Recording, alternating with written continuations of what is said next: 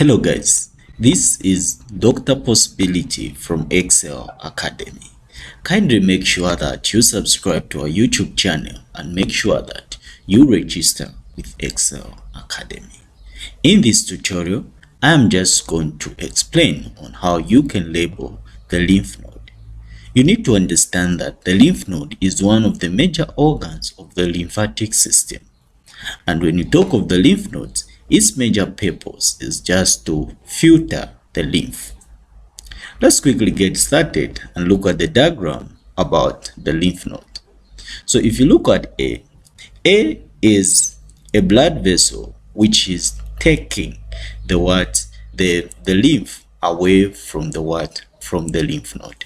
And in this case, you can simply look at at the valves, which can be observed, that one there, that one there, that one there, that one there. So in this case, this is just a blood vessel which is known as the efferent lymphatic, and this efferent lymphatic, like I've said, is taking the lymph away from the lymph node. And this normally, the efferent lymphatic, it attaches itself at the place called the hilum, which has been marked by B. Then if you look at C, this is the inside of the lymphatic system, and this part is known as the medulla, and this part which has been marked by C is just the medulla cord. Let's quickly look at D. So if you look at D is simply the germinal center. One of the characteristics of the lymphatic node is that it contains the germinal center. Then if you look at E, which are these blood vessels, so if you look at this blood vessel, it's the blood vessel which is taking the lymph away from the lymph node. And then when you look at these blood vessels, they are simply taking the lymph toward the lymphatic vessel. And this is simply this is simply the afferent lymphatic. So the best way which can help you to know which one is the afferent and which one is the efferent is to check up the direction of the valve. So if you look at these valves where they are pointing, and also these valves where they are pointing, is totally different. So this is just the afferent lymphatic vessel, and then that one is just the efferent lymphatic vessel. You need to understand that the lymph node is the only lymphatic organs which has both the afferent and the efferent. So let's quickly look at F, which is the outer layer, which is known as the capsule, and it's part of the cortex. Then we have G, which is just the medulla sinuses. So guys, make sure that you are able to draw this diagram and you're also able to label. Let's quickly go to this diagram, which is very important. So if you look at A is simply the primary lymphatic follicles, and this primary lymphoid follicle, it's normally consists a lot of B cells. And if you look at the B cells can either differentiate into the memory cells or the plasma cells. Then if you look at B, it is just the paracortical area which mostly contain the T cells. Let's quickly look at C, which is just the medulla cord, and the medulla cord normally consists the macrophages and the plasma cells.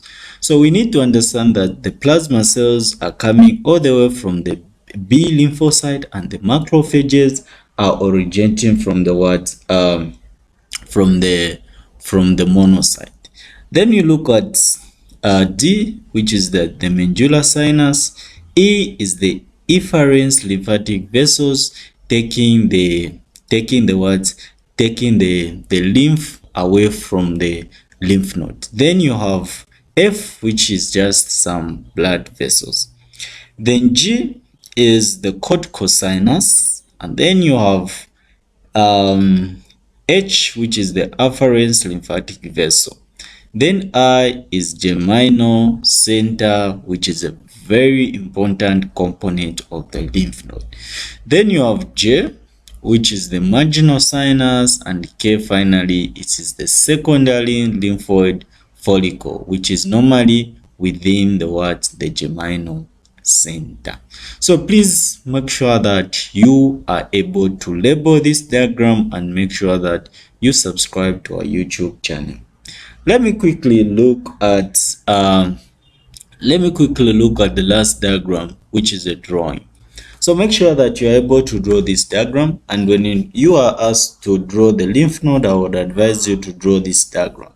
It is simple and it has a lot of details. Okay, let me quickly look at the first one, which is A. A is just the medulla sinus. B is just the pars cortex. Then when you look at C, C is just the efferent lymphatic vessels on the hilum, which is just simply taking the blood, the lymph away from the lymph node. Then then D is just the cortex capsule, and then E is just the medulla cord. F should be the medulla trabecular. Yeah, F is just the medulla trabecular. Let's quickly look at G. G is just the lymphatic nodules in the nodular cortex. So when you talk of G was just the lymphatic nodules in the nodular cortex. Then H seems to be the trabecular once again. Then I, it has to be the subcapsular sinus. And then we have J finally, which is the paratrabecular cortical sinuses. So please make sure that you know how to label the lymph node and make sure that you are able to label.